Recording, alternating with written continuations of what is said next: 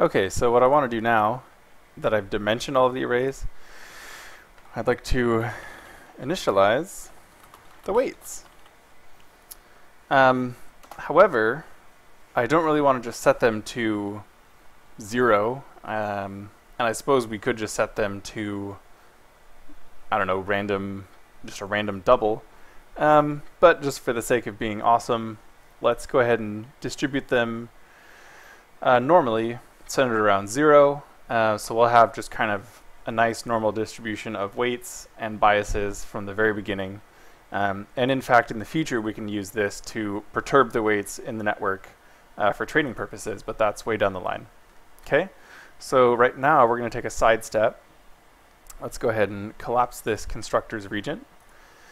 And let's create another static class, public static class. Let's call it Gaussian.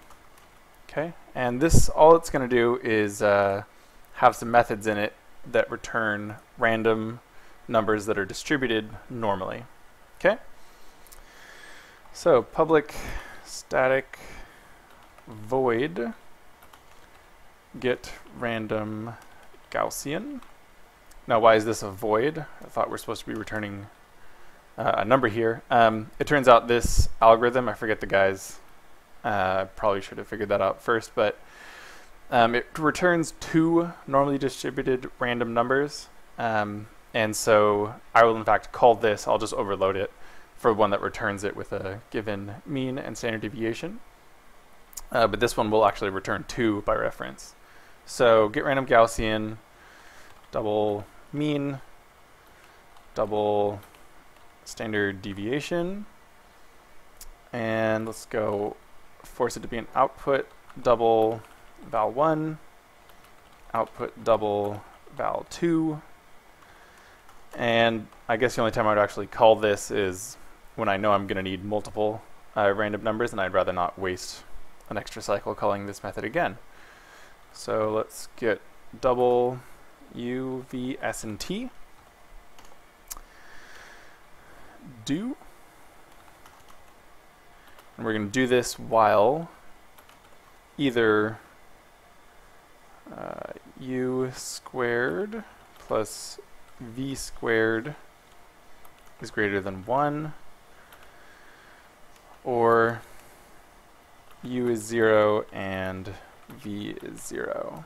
Okay, what I need are 2 numbers, u and v, that are randomly distributed inside the unit disk, and that's what this is going to give me. Oh, but they cannot be the origin, and they can't be on the boundary at radius 1. I am going to need a random number generator, so let me put in here a private static random, let's call it gen. It's going to be a new random number generator.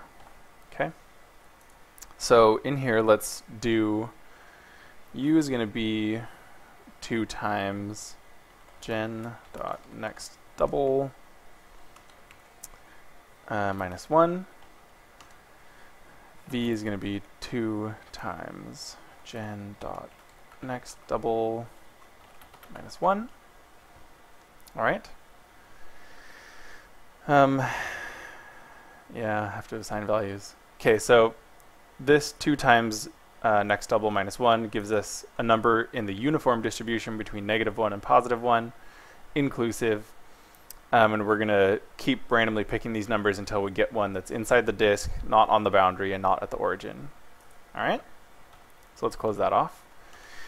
Once we have this, let's call s u squared plus v squared. All right, so that's going to, times v. That's going to be the square of the radius.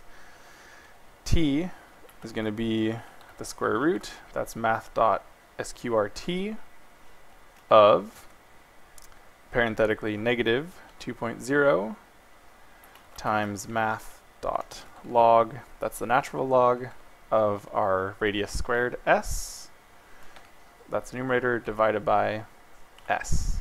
Okay, this is specifically why u and v can't be 0 because we're going to divide by s here, and we can't divide by 0.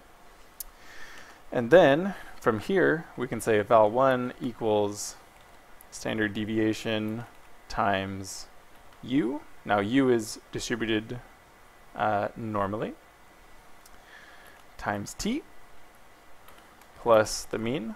And the mean, right, that's just going to shift us over. Val2 equals standard deviation times v times t plus mean. Sorry, I said u is randomly distributed. That's not true. T times u is randomly distributed. Okay, so that assigns our values here, and that will return 2 of them. Now, what if I just want to return 1? Let's make an overload, public double get random Gaussian, and we'll allow them to specify a mean and a standard deviation. In this case, I'm going to need rval1, rval2. Let's go ahead and call get random Gaussian of mean, standard deviation, rval1, rval2. Sorry, I need to specify these without. I'm aware I'm passing them by reference. And then we're going to return one of them. Okay. So here we're throwing away the second value, which if we're in a situation where we need the second one, we can go ahead and not.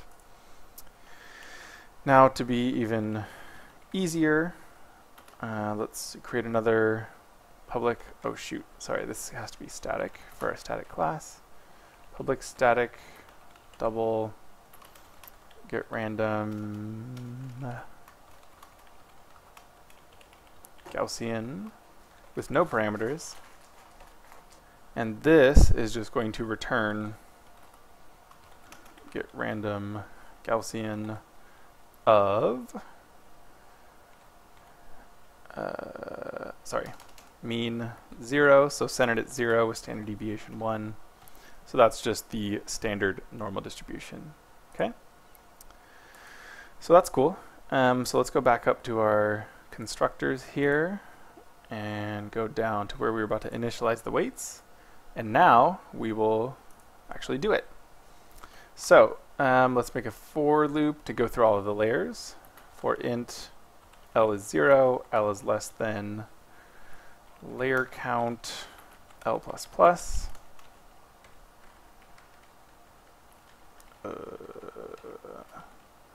Like that.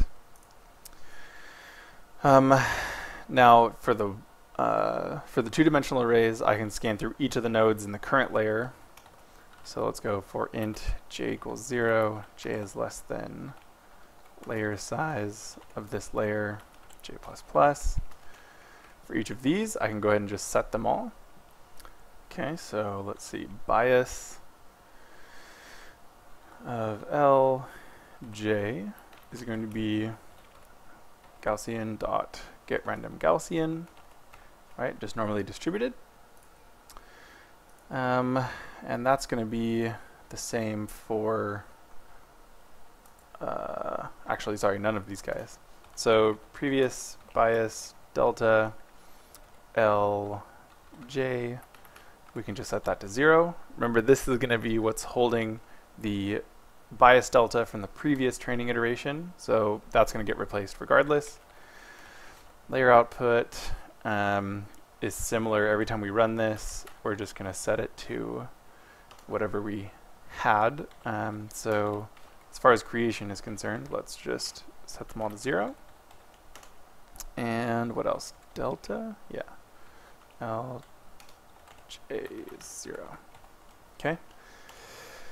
Now for the weights, we need to do something just like we did before. For the current layer, I need to specify a node in the previous layer and a node in the current layer. So let's go make a for loop. Int I equals 0. I is less than. Now what is it less than? It's less than this expression here. If the layer is the first layer, what I really want is this to be bounded by the input size Otherwise, I need to look at the size of the previous layer, I++. And now let's go through all of the nodes. J, int j equals 0. J is less than layer size of L. So all the nodes of the current layer, J++. And let's say weight L I j equals Gaussian dot get random Gaussian. So that'll be normally distributed. And the previous weight of L I j we can just set to 0 because that'll get set the first time we run the network forward. Okay, so we're going to scan through all the layers. Oh, sorry, that's supposed to be L. Scan through all the layers. For each layer, go through each node on this layer. We're going to initialize the bias to a random normal number. We can set all those to 0. For each node in the previous layer, we're going to go through each node in the current layer and set the connective weight between the two to something random. And then we'll set the previous ones to to 0. Okay, so let's go back and give it a shot. Collapse constructors. That's our network. We'll save it. Go back to the program. Now there's no constructor here that fits, right? Because now we have only a constructor where we're required to pass in an array of layer sizes and an array of transfer functions, so we're going to need some of those. So let's say int array layer sizes equals new integer array. Let's say there's 3 layers of size 1, 2, 1. Okay, arbitrarily. And we're going to need a transfer function array. We'll call them tfuncs. That's going to be a new transfer function array of size 3, and they will be transfer function dot none, transfer function sigmoid, and transfer function sigmoid. Okay, like so. Now we're going to need to pass these in. Layer sizes, tfuncs, just like that. I think I may have paused this since last time. I had neglected earlier in the transfer functions here. This is a static class. I had missed all of these need to have the static tag. So go back and make sure that's in place if you were very literally following me and forgot to put those there, because it's going to freak out and not run. Alright, so we're back. Control-Shift-B. Build succeeds. Let's run it. Nothing happens because we have no output. Okay, press enter, it goes away. So it worked. I guess perhaps we could make it do something interesting, but what that means is that our constructor didn't bomb, and we should have a network all in place. Alright, so that is it for constructors. Now we need to teach it how to learn.